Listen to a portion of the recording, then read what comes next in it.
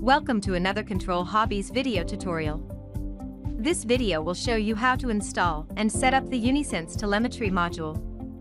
The UniSens telemetry module enables you to monitor the performance of your electrical power system during flight.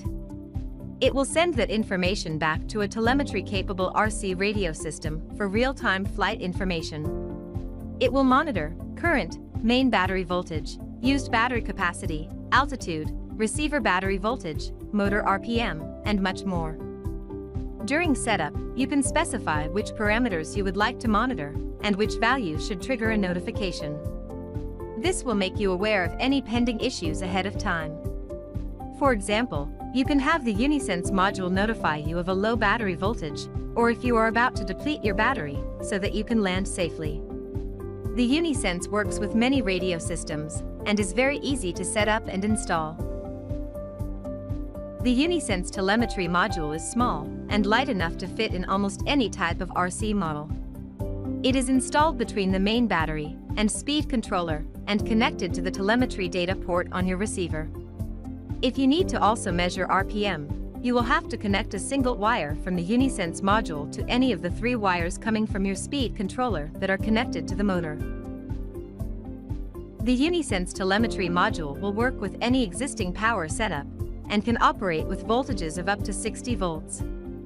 Make sure you pick the right UniSens telemetry module that will match your battery connections and model power requirements. We have a wide range of modules that will accommodate many connection types with a current measurement of up to 280 amps. The UniSens telemetry module can be set up outside of your model before installation. The first step is to configure the module for your radio system. This can be done with your radio, PC software, or with the UniDisplay module. If you have a Graupner transmitter, you can set up the module directly from your radio using the telemetry menu on the radio. To communicate between the computer and the UniSens module, you will need a USB interface. If you are a Graupner or Jeti radio owner, you can use your existing USB programming module, or you can obtain a USB module from our website.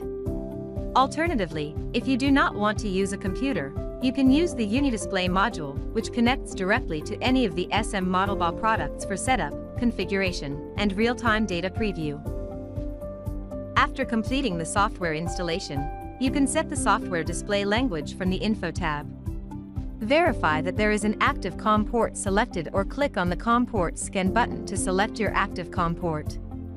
With the UniSens module connected, click on the Connect button to load up the current settings of the UniSens module. If there is a newer firmware available, you will be notified, or you can check for newer firmware from the Update tab. Make sure to always have the latest firmware installed for proper operation. From the Settings menu, select the telemetry radio system you plan to use. The UniSens telemetry module supports a wide variety of transmitters to choose from. Consult the manual for detailed requirements.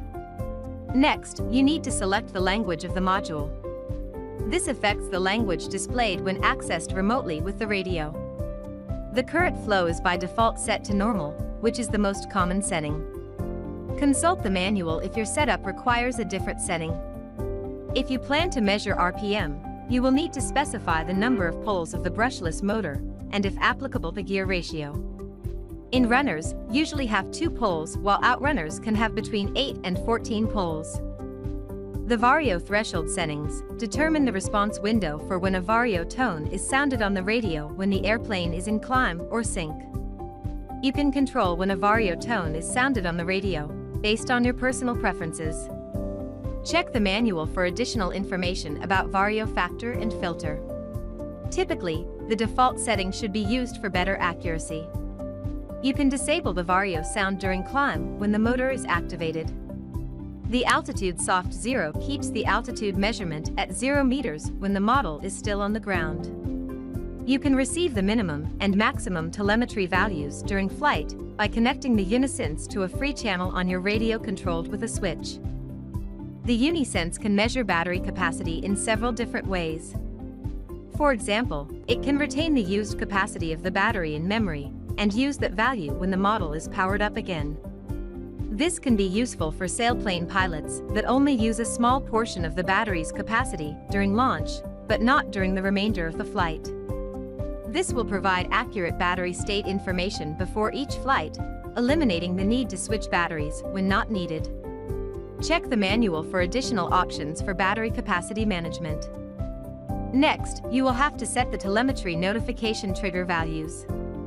Check your radio manual for the available telemetry options your radio supports.